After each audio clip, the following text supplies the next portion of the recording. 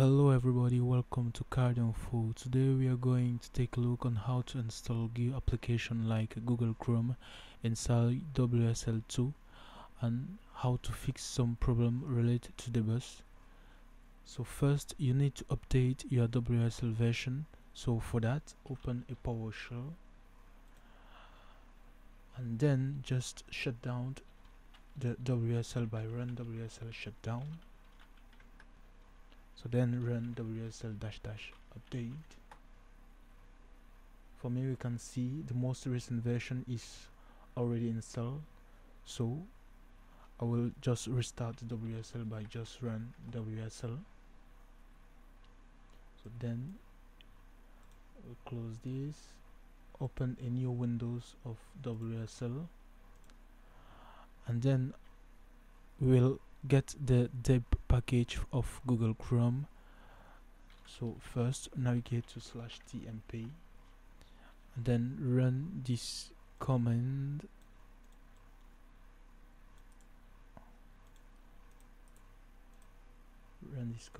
So the link is in the description if you want to get the command.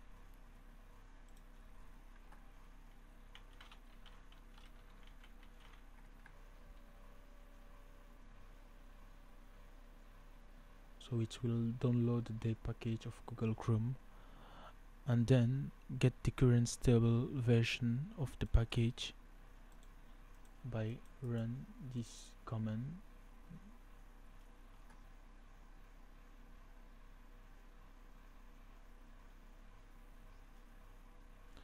Then we will fix the package by run sudo apt install -fix -broken -yes, and another time configure the package by run the same command like before.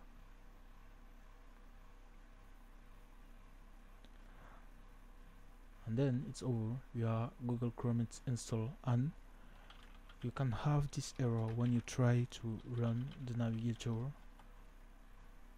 You can have fail to connect to bus, fail to connect to the socket, so no such file or directory. So this error is related to the fact that the GUI application is not enabled in the WSL.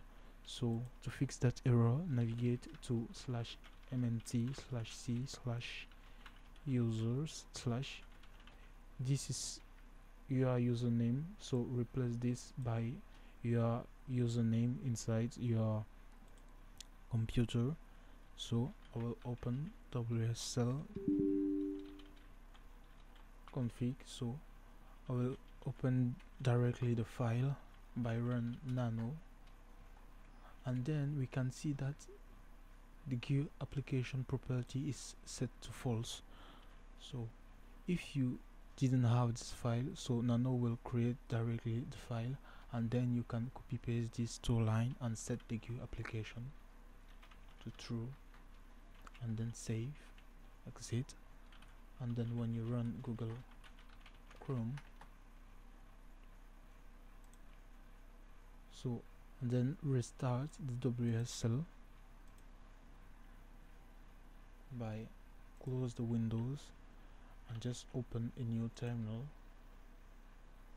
We need to restart entirely the Google Chrome, so open another time the PowerShell and then execute WSL --shutdown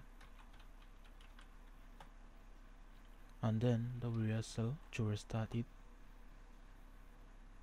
And then if you enter just Google Chrome, now we have our navigator running inside the WSL. Thank you for watching this video.